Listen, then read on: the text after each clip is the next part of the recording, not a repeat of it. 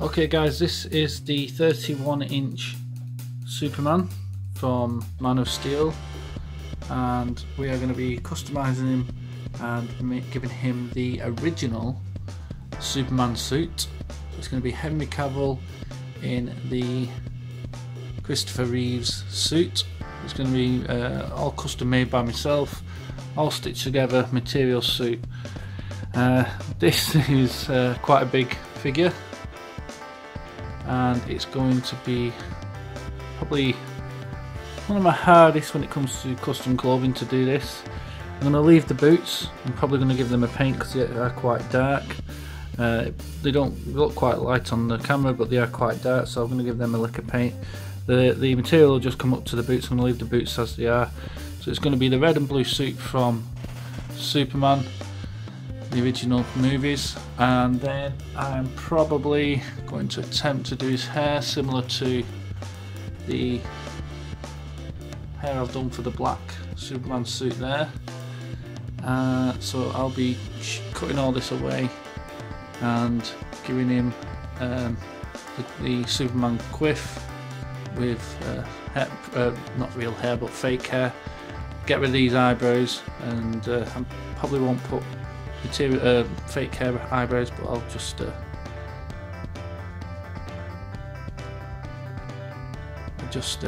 re-colour them in, not as thick. So guys, let's get to it. So the first step was to get the templates for the Superman suit, and the way I did this was using masking tape. I masking taped over the body of the figure and then peeled it away, and that way I could get the front template, the back template and the leg templates. So the main advantage of using masking tape for templates is once you peel the masking tape off the figure itself and place it onto the material you'll be using, it sticks to the material, so the template isn't going to move, and then you could freely draw around the template and then cut it out. Okay, cool. So as you can see, I've stitched one side of the top half of the Superman suit that's going to be going over this very large figure, and what I've decided to do is the last time I did something like this was the Batman figure you can see there, and that is the last time I did a full suit for a figure, and I've greatly upscaled with this large one here. I'm going to do this one a little differently. What I'm going to do is I'm going to place this onto the figure and sew the seam on the other side. I've already sewn one side, as you can see there, and I'm going to place this on the figure and sew it on the figure, so that way I can pull it as tight as it needs to be to get it tight to the shape of the figure.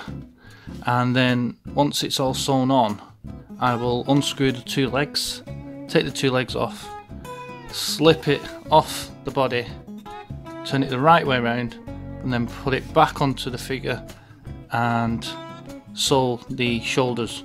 Again, the same with the Batman figure you can see in the background there. It doesn't necessarily matter, well, it doesn't matter about the stitching on the shoulders because the cape will cover it. That's why you have to make sure that you stitch these on inside out. So yeah, I'm going to stick this on, sew it up that end on the figure, take the legs off, and then slide it off, fold it the right way around, put it back on, and put the legs back on, and then sew up the shoulders. We should be ready to go for the lower half. Right, I've got the top half on the figure itself now, all taped into place so it stays in place. As you can see there, that's all stitched up to the armpit, and now I'm going to stitch the right hand side whilst it's on the figure. As you can see there, the shoulders aren't stitched, so once I've stitched that and it's all nice and tight, I can then take the legs off and slip it off the bottom, turn it the right way and put it on. So let's get stitching. So both sides are now stitched on, and we're going to move on and stitch the shoulders. And as I mentioned, it doesn't matter about the thread or the stitching showing because the cape will cover it.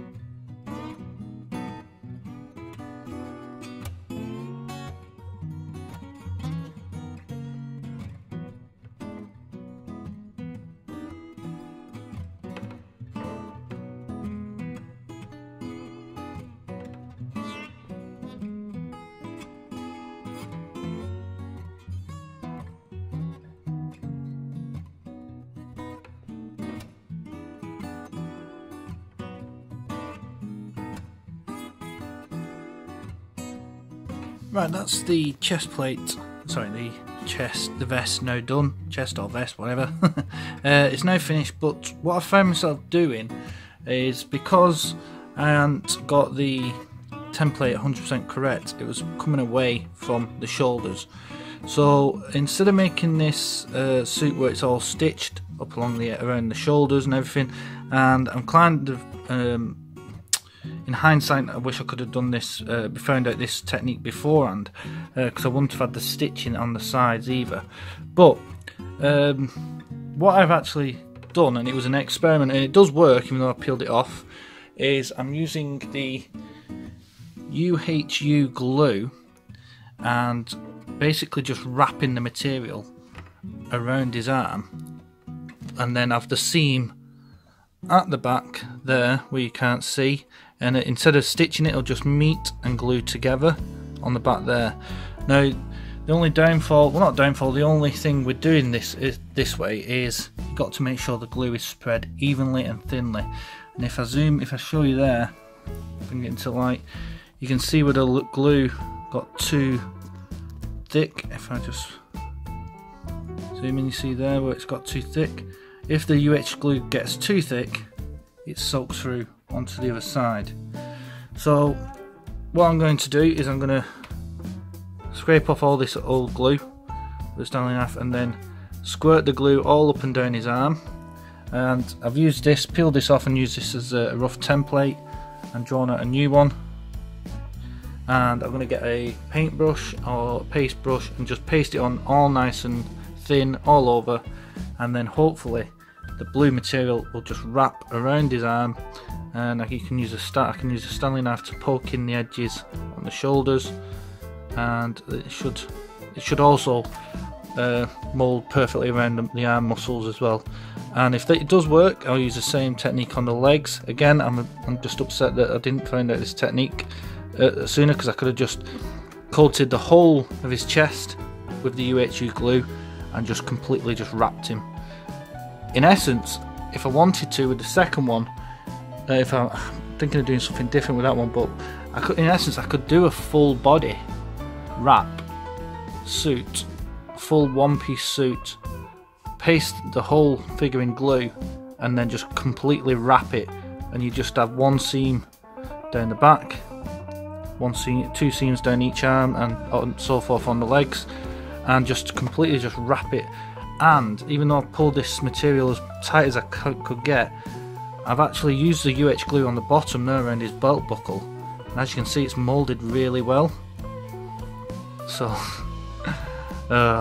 these are things you learn as you go on doing custom figures. Yeah, but if I do decide to put a material suit on that one, I will be using the UHU glue, and it more or less eliminates me doing any stitching now for future custom figures, because I can just glue the material straight onto the figure using this UHU glue, and then all I've got to do is cut out the material to the right template, wrap it, just paste the glue on, wrap it round, press it in on all the details, and this glue dries pretty much instantly as well. So that's where we're up to anyway. Carry on as we mean to go on. I'm going to peel all the glue off this. Yeah, just peels off. As you can see there, just peels off. So I'm going to peel all this glue off, repaste it in the UHU glue using a brush, and then I'll wrap the new template around the arm and see where we go from there.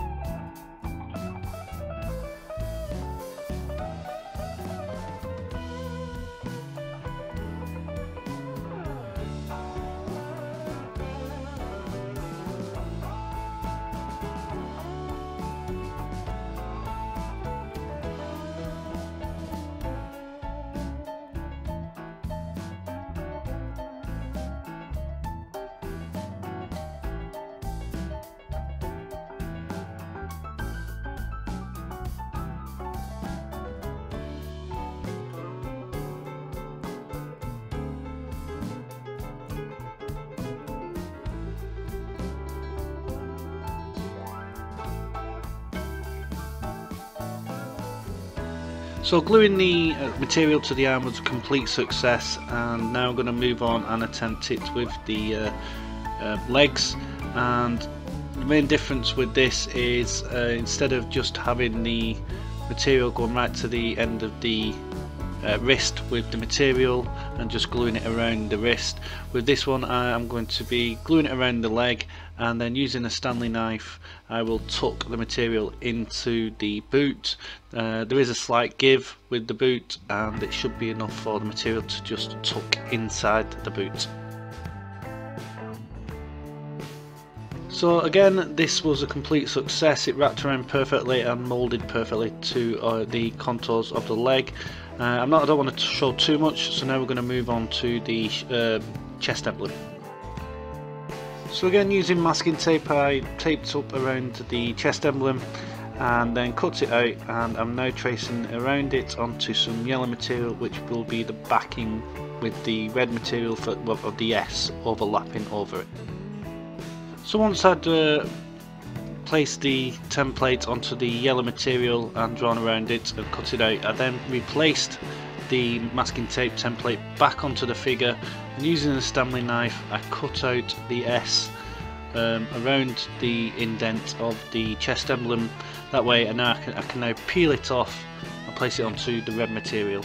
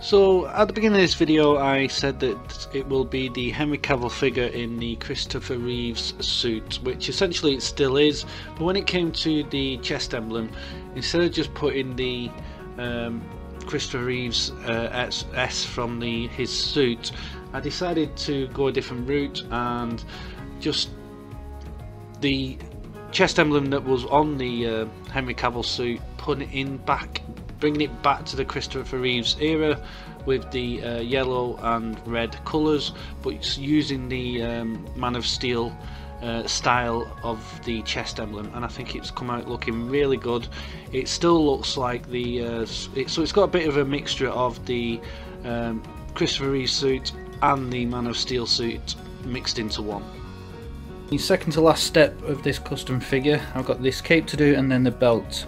So I bought up this very beautiful red fabric that you can see here, and I've used the same fabric on his trunks, and so it's going to match perfectly. I've actually used a different material for the Superman emblem there. You can see that's got a slightly different pattern. This is actually the original cape that came with this figure, and the reason I've used the cape material is, if the camera will pick that up, it's got a nice like pattern texture to it, and I think it just helps it stand up alone and apart from the trunks and the cape, and make the Superman emblem stand out even more. So moving on to the cape, I've traced around half of his neck, as you can see there. I've measured the length of the figure, and I'm using masking tape to denote the length of the figure, and then I've also used masking tape to go out. So I've only done half, because basically what I'm going to do is I'm going to draw the lines, draw the half or quarter of the half moon for the bottom, and then once I've cut that out, cut that line there, cut the half circle to here, stop here, and then I'll fold it over and trace around it and cut it again. So let's get all that drawn, cut out, and put onto the figure. Okay guys, so here you can see that the cape is on the figure. I've just used some masking tape to tape it into place. Now this was actually the first attempt, because again, going with the theme of mixing Christopher Reeve suit with Henry Cavill suit, I did try and put the folds from the Man of Steel suit into the cape. It was quite difficult to do, and I had to use a lot of glue to try and keep the folds in place. So unfortunately the glue seeped through and it looked horrendous, so I had to literally rip it off and start from scratch using the same technique that I've just shown you. So I eventually went with the option of going with the classic Christopher Reeve suit cape, where it's literally looks like it's just folded into the collar of the blue suit. So I just folded it in using a little tiny bit of glue, glued it in place, and then draped perfectly over his shoulders. And so yeah guys, this was one of my hardest customs, one of the funnest, and I had such a nostalgic moment doing it, because Christopher Reeve's Superman, all the movies, even the not so good one with Nuclear Man, was what pretty much got me into comic book movies and stuff like that. Especially Superman and Batman are my favourite. So guys, this figure's now done and it's time for the final reveal. Thank you very much for watching. Please like and subscribe, and I'll see you in the next video.